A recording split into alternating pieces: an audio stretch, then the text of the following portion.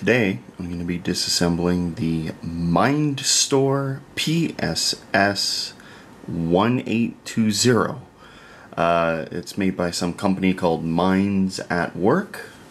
What it does is it allows you to store or copy a CF card onto an internal 20 gig hard drive. There's different models. I believe there's a 40, which has a 40 gig drive. It has USB and FireWire using the terrible micro connector that no one should ever use, and some weird connector I'm not really sure what this is for, and power. And that's about it. It has a big scratch on the back and some soft buttons, power button at the top. It runs off a multi-cell battery. Oddly enough, it has no information listed on it, which is a little frightening, but it appears to be 9 volt just because of the number of cells.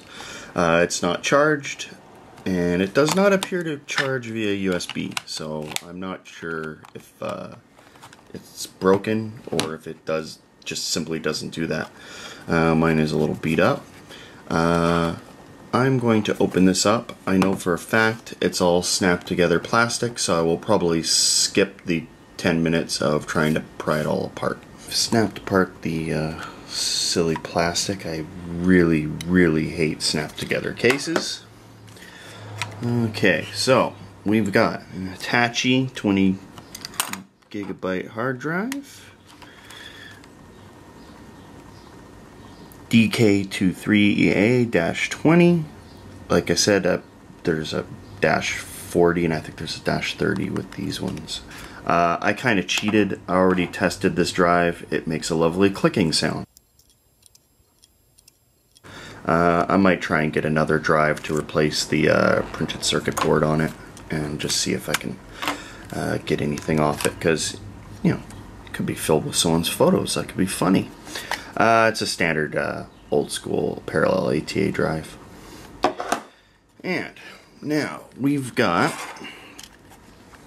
on this side reset button. We've got an Oxford 911. Ooh, I remember the good old days of going into stores and asking for an external FireWire case and simply asking, does it have a 911 chipset? And if it didn't, I didn't want it. This looks like another FireWire controller of some kind, FW801A. And we've got this strange micro connector. I'm still not sure what this is for. I'm gonna try and get this out of the case here. They foolishly ran this through here, which I don't like. Oh, soft buttons came off. Oh, good, it does pop out. Ugh. Why did they think that was a good idea? Well, I see they don't care much for LCDs. It's double-sided board, and oh, they made it so the CF card is actually in it's socketed, so one can pull it out, presumably. Let's see if we can get this LCD off without smashing it, which will most likely happen. Okay, yeah, I do not know why they did that. That's just foolish. It's got a soldered on component, but let's see if we can just disconnect the whole CF card assembly. There we go. That's glued on. Okay, we'll just do that. Polyweld, made in the USA. Okay, this is just the door, and it looks like just some plastic to keep the dust out on the inside.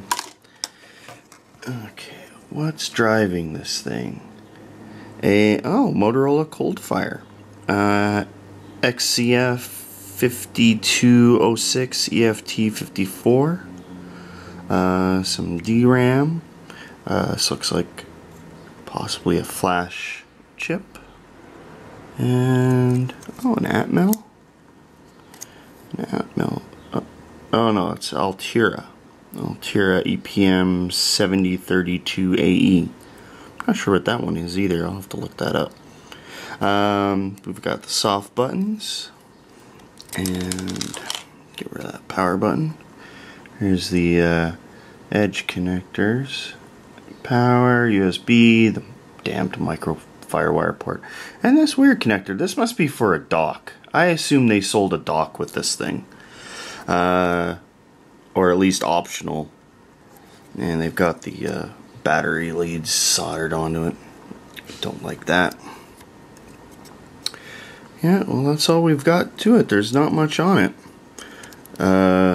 It's kind of an interesting design with these parts soldered on, and the LCD just in pieces.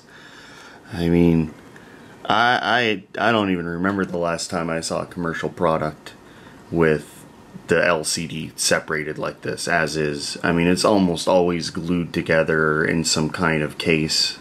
So I'm not really sure what they were thinking with that. And 2002 is the date on the board. And yeah, that's all there is to it. I'm gonna see if I can get powered up.